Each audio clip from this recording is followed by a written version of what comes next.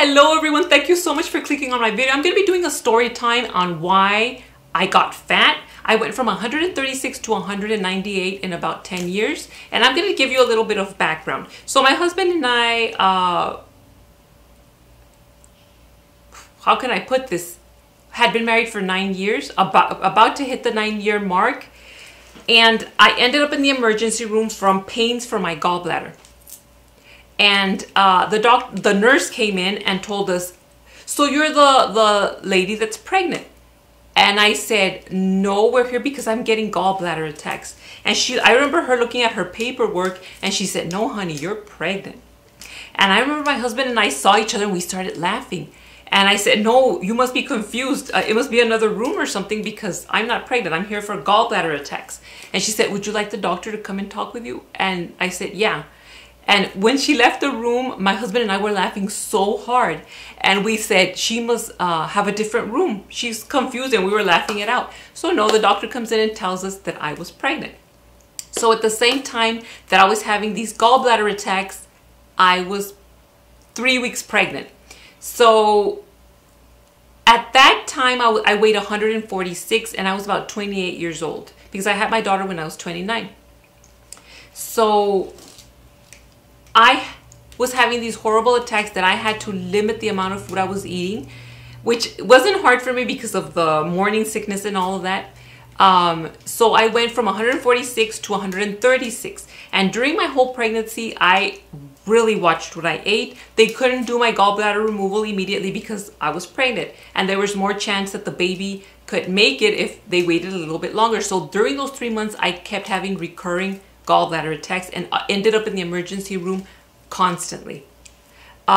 So at the 3-month mark, I'm able to get my gallbladder surgery and they remove my gallbladder. A lot of you guys asked me if I had my gallbladder removed after starting my keto lifestyle. No, I had my gallbladder removed like 17 years ago, over 17 years ago. So it wasn't because of the ketogenic diet.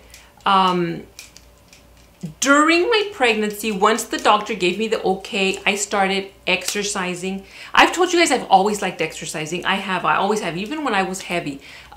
So I was at the end of my pregnancy, I weighed 154. So I went from 136 to 154. And for my 2-week appointment, doctor appointment, after I gave birth to my baby, I was back to 136. So, and it wasn't difficult for me. I was breastfeeding and watching what I ate. So it wasn't difficult for me to get back to the 136. After the doctor gave me the okay, I started exercising again. And I loved exercising. I was doing, I don't know if you remember from the 2000s, early 2000s, the Denise Austin pregnancy video, exercise video. That's the video I would do, the Denise Austin pregnancy video, and I loved it. Every day I would exercise about an hour and a half every single day and enjoyed it. Like I thoroughly enjoyed it. During my pregnancy, I would do that. And then after my pregnancy, I continued exercising after the doctor gave me the okay. So I continued exercising, and I don't think that I've been in as good a shape as I was after I had my baby, So after I had my baby, I continued watching what I ate and exercising, and I felt amazing. Like I felt super amazing. And I remember meeting with people that knew me, and they would tell me, that's your baby? And I would say, yeah. I was proud. Like I never thought I was going to be a mother. Like I never thought I was going to be a mother. So I was super proud to know that I went through the pregnancy, that I gave birth to a baby, that I was a mother. Even now when I think about it, it's like amazing to me. It's mind-boggling. Anyways, and they would tell me, you don't look like you had a baby. And several people told me that. It was a compliment. Now I see that. But at that time, I felt guilty. I felt like, why are they telling me that? What is a mother supposed to look like? They're saying I don't look like a mother. I don't look like I gave birth to a baby. So I felt like I was doing something wrong. I felt like I was taking away something from this precious little baby to give it to myself. and that was selfish. I was sabotaging myself, in other words. That's what I was doing. So I felt guilty. That's the bottom line. I felt guilty, and I thought, what is a mother supposed to look like? Like, what am I supposed to look like? So I said, I'm gonna stop exercising. I'm gonna stop watching what I eat, and I'm just gonna invest my time to this baby. That's what I'm gonna do, and that's what I started doing. I probably started doing that when she was at about 2 years old, I want to say. At about 2 years old, I stopped everything. I stopped eating right, and I stopped exercising. That I loved it so much. During that time, I did stop exercising. And every once in a while, my walk, but not intense like I was doing before, because I felt guilty. I felt guilty. I felt like I wasn't being motherly enough. Like that time I was investing in myself, I could have been investing it in my daughter. And that's what I did for about 10 years.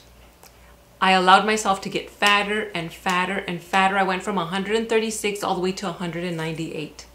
And it took about 10 years to do that. But I remember I wasn't a sad fat person. I was happy. Like I felt that strong bond with my daughter.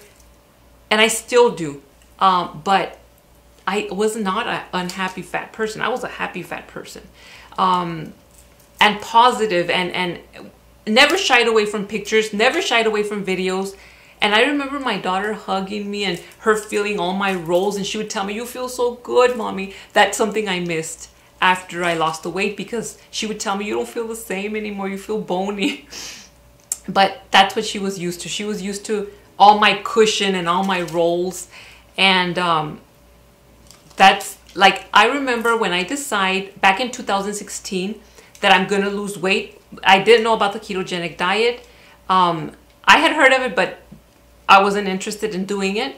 I was counting my calories. I even made a video when I began losing weight, counting my calories and exercising.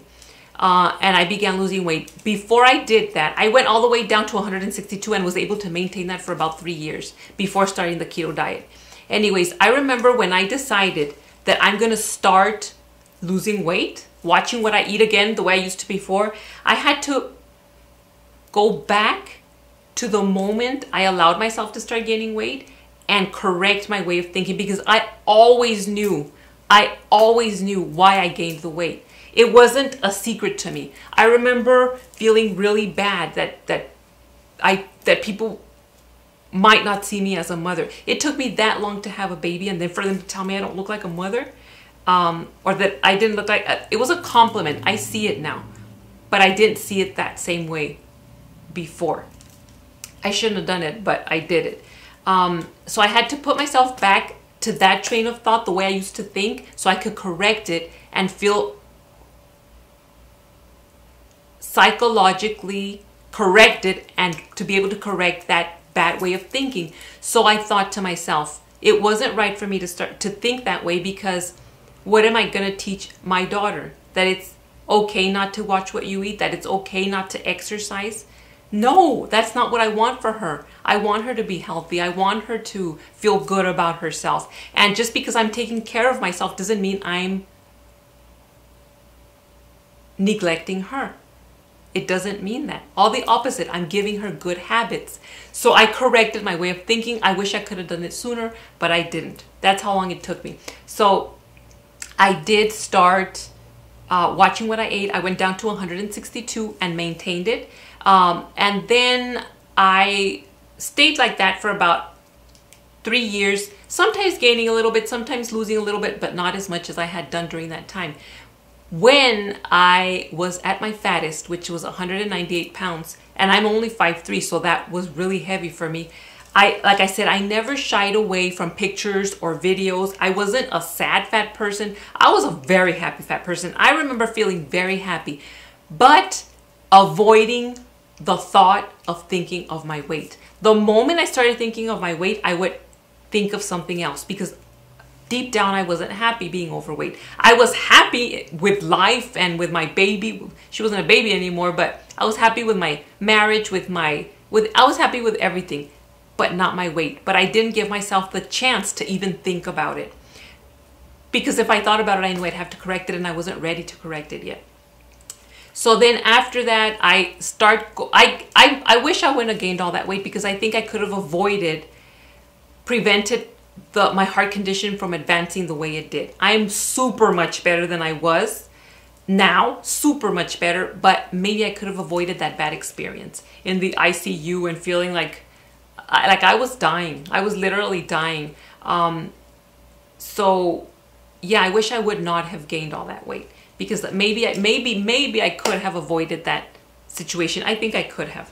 Anyways, I start going through my premenopausal symptoms, which are horrible if you're going through your premenopause. So I started investigating on how I can better them, and that's how I discovered Dr. Berg talking about body types and how premenopause isn't something that you have to go through. And I start investigating on the ketogenic diet, which I had never been interested in, but I'm glad I did investigate on it, because I'm currently at 121. I know I wanted to stay from 122 to 125. I'm going down, because with the ketogenic diet and intermittent fasting, if you're not on top of eating more carbs, and not carbs, because I don't eat carbs, sugars, in fruits, that's how I do it, and extra nuts. But if I go a day or two without, I immediately start losing weight again. So I have gone down a little more. That's where I am right now. And this lifestyle for me is so sustainable, which is something that I absolutely love. I love, love, love, love. It's you guys already know how I feel about the ketogenic diet and the intermittent fasting. I feel amazing. But that's my story. That's my story on how I got fat. Why I allowed myself to get fat. I felt guilty. I sabotaged myself, basically, into not caring about myself so that I could care more about my daughter. I don't regret that I'm so close to my daughter, because I really invested everything in her. But I do regret during that time that I allowed myself to become so unhealthy.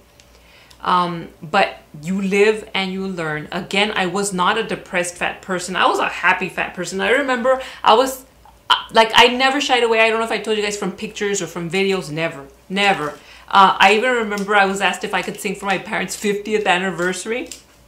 And I remember during that time, I was at my fattest at 198.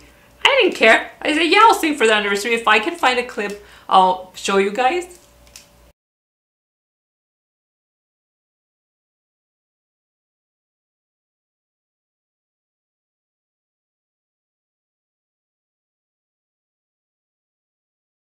So yeah, it was so fun. Like, I wasn't a sad, depressed, fat person. I really wasn't. But I didn't allow myself to think about anything that had to do with my weight. Because if I did, then I knew I had to do something about it, and I wasn't ready to do anything about it. But like I said, you live, you learn. Be positive, even at your fattest. Be positive. Love yourself where your starting point. Learn from it. And if you want to lose weight, do something about it. And if you don't and you're happy and you're healthy, to each his own. And if you're a mother and you feel guilty about taking care of yourself, don't feel guilty.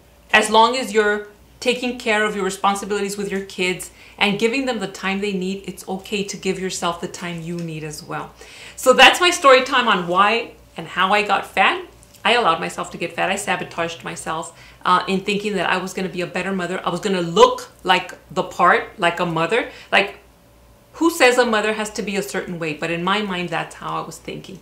But anyways, I hope you guys enjoyed this video. Thank you so much, you guys, for your requests and for just stopping by and letting me know that you're here with your like or with your comment. Thanks so much. Hugs and kisses to all of you. Take care, and I'll see you guys next time. Bye.